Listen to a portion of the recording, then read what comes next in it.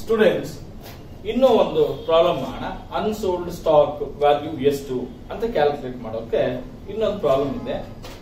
Goods ಕನ್ಸೈನ್ಡ್ 500 kgs at 20 rupees per kg. Freight and carriages paid by the consignor rupees 4,000. Consignee sold 300 kgs at 35 rupees per kg and incurred 1,000 as unloading charges, 2,000 as godown rent, 1,000 as selling expenses. Normal loss due to leakage is 50 kgs in transit. ಓಕೆನಾ? ಈಗ ಎಷ್ಟು ಬರುತ್ತೆ ಅಂತ ನೋಡೋಣ. ಇಲ್ಲಿ normal loss ಅಂದ್ರೆ ಏನು ಅಂತ ಹೇಳ್ತೀನಿ. ನಾರ್ಮಲ್ ಲಾಸ್ ಅಂತ ಹೇಳಿದ್ರೆ, ಈಗ ನಾನು ಗೂಡ್ಸ್ ಬೆಂಗಳೂರಿಂದ ಚೆನ್ನೈ ಕಳಿಸ್ತಾ ಇದ್ದೀನಿ. ಓಕೆನಾ? ಕಳಿಸ್ಬೇಕಾದ್ರೆ ಲೀಕೇಜ್ ಆಗೋ, ಎವಾಪರೇಷನ್ ಆಗೋ, ಓಕೆನಾ, ಒಂದಷ್ಟು ಗೂಡ್ಸ್ ಹೋಗುತ್ತೆ. ಅರ್ಥ ಆಗ್ತಾ ಇದೆಯಾ? ನಾರ್ಮಲ್ ಆಗಿ ಆಗುತ್ತೆ. ಪ್ರತಿ ಸಾರಿ ಕಳಿಸಿದಾಗ್ಲೂ ಒಂದು 500 kg ಕಳಿಸಿದ್ರೆ ಒಂದು 5 kgನೋ 10 kgನೋ ಕಡಿಮೆ ಆಗೇ ಆಗುತ್ತೆ. ಅದನ್ನ ಏನಂತ ಹೇಳ್ತೀವಿ? ನಾರ್ಮಲ್ ಲಾಸ್ ಅಂತ ಹೇಳ್ತೀವಿ. ಅದನ್ನ ಯಾವಾಗ್ಲೂ ನಾರ್ಮಲ್ ಲಾಸ್ ನ ಮುಂಚೆನೆ ಗೊತ್ತಾಗ್ಬಿಡುತ್ತೆ ನಮ್ಗೆ. ಇಷ್ಟ ಆಗುತ್ತೆ, ಇಷ್ಟು ಗೂಡ್ಸ್ ಕಳಿಸಿದ್ರೆ ಇಷ್ಟು ಲಾಸ್ ಆಗುತ್ತೆ ಅಂತ ಗೊತ್ತಿರುತ್ತೆ. ಈಗ ಫಾರ್ ಎಕ್ಸಾಂಪಲ್ ಪೆಟ್ರೋಲ್ ಹಾಕ್ಸ್ಕೋತೀರಾ, ಒಂದ್ ಬ್ಯಾರಲ್ ಅಲ್ಲಿ 220 ಲೀಟರ್ಸ್ ಪೆಟ್ರೋಲ್ ಅಥವಾ ಡೀಸೆಲ್ ಏನೋ ಒಂದು ಬರುತ್ತೆ. ನೀವು 220 ಲೀಟರ್ಸ್ ಇವತ್ತು ಇಟ್ಟುಬಿಟ್ಟು ನಾಳೆ ಒಂದು ವಾರ ಆದ್ಮೇಲೆ ತೆಗೆದು ನೋಡಿದ್ರೆ ಅಟ್ ಲೀಸ್ಟ್ ಒಂದು 200 ml ಆದ್ರೂ ಕಡಿಮೆ ಆಗಿರುತ್ತೆ. ಅದನ್ನ ಎವಾಪರೇಷನ್ ಅಂತ ಹೇಳ್ತೀವಿ. ಅರ್ಥ ಆಯ್ತಾ? ಅಂದ್ರೆ ಅವೆಲ್ಲ ಕೂಡ ನಾರ್ಮಲ್ ಆಗಿ ಆಗುವಂತ ಲಾಸಸ್. ಅರ್ಥ ಆಗ್ತಿದೆ? ಯಾವಾಗ್ಲೂ ಆಗುವಂತ ಲಾಸಸ್ ನ ಅಥವಾ ನಮ್ಮ ನೆಗ್ಲಿಜೆನ್ಸಿಯಿಂದ ಆಗೋ ಲಾಸ್ ನ ಅಬ್ನಾರ್ಮಲ್ ಲಾಸ್ ಅಂತ ಹೇಳ್ತೀವಿ. ರೆಗ್ಯುಲರ್ ಆಗಿ ಬೈ ಪ್ರಾಡಕ್ಟ್ ಅಲ್ಲೇ ಡಿಫಾಲ್ಟ್ ಆಗಿ ಆತರ ವೀಕ್ನೆಸ್ ಇದ್ದಾಗ, ಆತರ ಲಾಸ್ ಆದಾಗ ಅದನ್ನ ನಾವೇನಂತ ಹೇಳ್ತೀವಿ? ನಾರ್ಮಲ್ ಲಾಸ್ ಅಂತ ಹೇಳ್ತೀವಿ. ನಿಮಗೆ ಬೇಕಾದ್ರೆ 2 marks ಗೆ what is the difference between normal loss and abnormal loss ಅಂತ ಕೇಳ್ತಾರೆ. ಸೇ normal loss is A loss happens regularly in the day to day business. Abnormal loss ಅಂತ loss arises due to occasionally abnormal situations, not regular business course of business. ಅರ್ಥ ಆಗ್ತಿದ್ಯಾ? So ಇದನ್ನ ಬೇಕಾದ್ರೆ ಬರೀಬಹುದು. Normal loss can be easily estimated. Abnormal loss ನ ಹೇಳಕ್ ಆಗಲ್ಲ.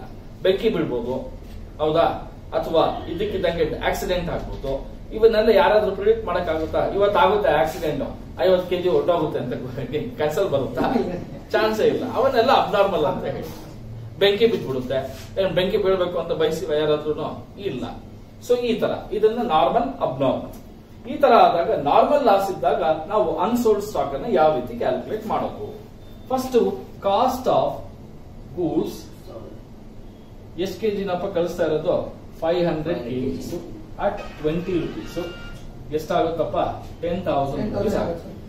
ಇದಕ್ಕೆ ನಾವು ಕನ್ಸೈನಾರ್ಗೆ ಎಷ್ಟು ಎಕ್ಸ್ಪೆನ್ಸಸ್ ಆಗಿದೆ? ಡೈರೆಕ್ಟ್ ಎಕ್ಸ್ಪೆನ್ಸಸ್ ಅಂದ್ರೆ ಅವನು ಫ್ರೈಟ್ಗೆ ಮತ್ತೆ ಕ್ಯಾರೇಜಸ್ಗೆ, ಕರೆಕ್ಟಾ? ಫ್ರೈಟ್ ಅಂಡ್ ಕ್ಯಾರೇಜಸ್ಗೆ 4,000 rupees ಆಗಿದೆ. ಇಲ್ಲಿ 500 kgs ಅಂತ ಹಾಕಿರ್ತೀನಿ. ಇದು ಕೆಜಿಸ್, ಇದು ರುಪೀಸ್. ಓಕೆನಪ್ಪ? ಇದಕ್ಕೆ ಏನು ಕಾಸ್ಟ್ ಹಾಕಕ್ಕಾಗಲ್ಲ. ಇದು 500, ಇದು 14,000 rupees ಆಗಿದೆ. ಕರೆಕ್ಟ್ ಏನಪ್ಪ? ಈಗ ನಾರ್ಮಲ್ ಲಾಸ್ ಆಗಿದೆ. ಇನ್ನು ಹೋಗ್ಬೇಕಾದ್ರೆ ತಾನೇ ಆಗಿರೋದು. ಟ್ರಾನ್ಸಿಟ್ ಅಂದ್ರೆ ಏನೋ? During the transportation, on the ವೇನೆಲ್ಲ ಆಗಿರ್ತಕ್ಕಂಥ ಲಾಸ್ ನಾರ್ಮಲ್ ಲಾಸ್ ಅಂತ. ಇನ್ನು ರೀಚ್ ಆಗಿಲ್ಲ. ಆಗಿದ್ಯಾ? ಆಗಿಲ್ಲ. ಎಷ್ಟು ಕೆಜಿ ಆಗಿದೆ ಅಂತ ಲಾಸ್ ಅವ್ರಿಗೆ? ನಾರ್ಮಲ್ ಲಾಸ್ 50 kg ಆಗಿದೆ ಅಂತೆ. ಸೊ ಹಾಗಾದ್ರೆ 50 kg ಲಾಸ್ ಆಗಿದೆ. ಲಾಸ್ ಆಗಿರೋದಕ್ಕೆ ಏನಾದ್ರು ದುಡ್ಡು ಬರ್ತಾ ಇದೆ ಅಂದ್ರೆ ಏನು ಬರ್ತಾ ಇಲ್ಲ. ಹಾಗಾದ್ರೆ ನಮಗೆ ಕನ್ಸೈನಿಗೆ ರೀಚ್ ಆಗೋಷ್ಟೊತ್ತಿಗೆ ಎಷ್ಟು ಕೆಜಿ ಆಗಿದೆಯಪ್ಪ? ಅದು 450 kg ಆಗಿದೆ. 450 kgಗೆ ಎಷ್ಟು ದುಡ್ಡು ಆಗಿದೆಯಪ್ಪ? 14,000 ರೂಪಾಯಿ ಆಗಿದೆ. ಇದಕ್ಕೆ ಕನ್ಸೈನಿಗೆ ಎಷ್ಟು ಎಕ್ಸ್ಪೆನ್ಸಸ್ ಆಗಿದೆ? ಕನ್ಸೈನಿಗೆ ಅಲ್ಲಿ ಒಂದೇ ಒಂದು ಕೊಟ್ಟಿರೋದು ಅನ್ಲೋಡಿಂಗ್ ಚಾರ್ಜಸ್. ಕರೆಕ್ಟಾ? ಅನ್ಲೋಡಿಂಗ್ ಚಾರ್ಜಸ್ ಅಥವಾ ಎಕ್ಸ್ಪೆನ್ಸಸ್. ಇನ್ನ ಗೋಡೌನ್ ರೆಂಟ್, ಸೆಲ್ಲಿಂಗ್ ಎಕ್ಸ್ಪೆನ್ಸಸ್ ತಗೊಳ್ಳೋ ಹಾಗಿಲ್ಲ. ಯಾಕೆ ಅಂದ್ರೆ ಅದು ಒಂದ್ಸರಿ ಗೂಡ್ಸ್ ರೀಚ್ ಆದ್ಮೇಲಿಲ್ಲ. ರೀಚ್ ಆಗುವಾಗ ಲೋಡಿಂಗ್ ಎಕ್ಸ್ಪೆನ್ಸ್, ಅನ್ಲೋಡಿಂಗ್ ಎಕ್ಸ್ಪೆನ್ಸಸ್ 1,000 ರೂಪಾಯಿ ಕಟ್ಟಿದ. ಕರೆಕ್ಟ್ ಏನಪ್ಪ? S R no? Yes sir. ಹಾಗಾದ್ರೆ ನಮಗೆ 450 ಸ್ಟಾಕ್ಗೆ 15,000 ರೂಪಾಯಿ ಖರ್ಚಾಗಿದೆ.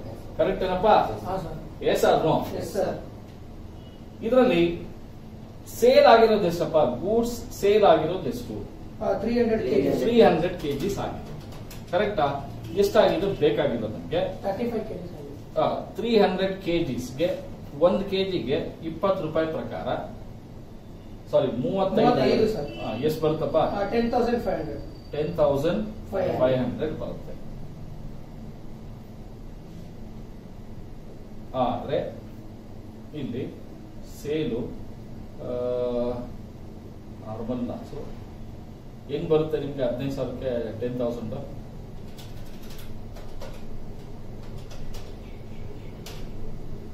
ಈಗ ನಾನು ಹೇಳ್ತೀನಿ ಹೆಂಗ್ ಬರುತ್ತೆ ಅಂತ ಹೇಳಿ, ಓಕೆನಾ?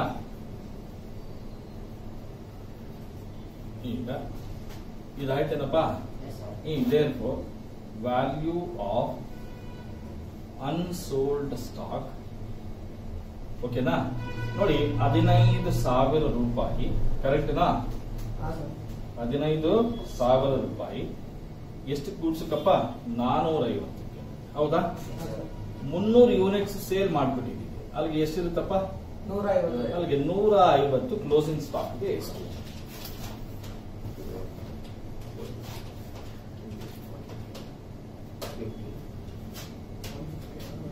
ಎಷ್ಟಪ್ಪ ಬರುತ್ತೆ?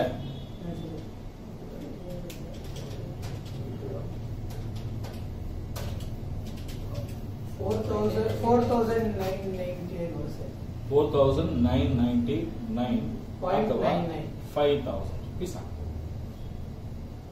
ಓಕೆನಾ? ಅಲ್ಲಿಗೆ 5,000 ರುಪೀಸ್ ಆಗಿದೆ ಕ್ಲೋಸಿಂಗ್ ಸ್ಟಾಕ್. ಅಲ್ಲಿ ಸೇಲ್ ಎಷ್ಟಾಗಿರುತ್ತೆ? 10,000 ಆಗಿರುತ್ತೆ, ಕರೆಕ್ಟಾ?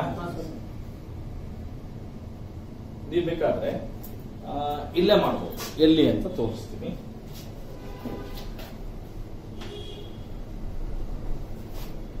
ಇಲ್ಲಿ ಲೆಸ್ ಕ್ಲೋಸಿಂಗ್ ಸ್ಟಾಕ್ ವ್ಯಾಲ್ಯೂ ಅಂತ ಹಾಕೊಂಡು 15,000 ಡಿವೈಡೆಡ್ ಬೈ 450 ಇಂಟು 150, ಓಕೆನಾ? ಯಾಕೆಂದ್ರೆ ಸೇಲ್ ಎಷ್ಟಪ್ಪ ಆಗಿದೆ? 300 ಆಗಿದೆ. 300 ಆಗಿದೆ ಅಂದ್ರೆ 150 ಸೇಲ್ ಏನಾಗಿರ್ಬೇಕು? ಕ್ಲೋಸಿಂಗ್ ಸ್ಟಾಕ್, ಕರೆಕ್ಟಾ? ಅಲ್ಲಿಗೆ ಇದೆಷ್ಟಾಗಿದೆ? 5,000 ಆಗಿದೆ. ಇನ್ನೆಷ್ಟು ರೂಪಾಯಿ ಸೇಲ್ ಆಗಿದೆ? 10,000 ಸೇಲ್ ಆಗಿದೆ, ಓಕೆನಾ? ಇಷ್ಟು ನೀಟಾಗಿಟ್ರೆ ಪಕ್ಕ ಆಗುತ್ತೆ. ಇದನ್ನ ಬೇರೆ ಯಾವ ಮೆಥಡ್ ಇಲ್ಲ, ಇದೇ ಮೆಥಡ್ ಅಲ್ಲೇ ಮಾಡಬೇಕು. ಅರ್ಥ ಆಯ್ತಾ ಇಲ್ವಾ?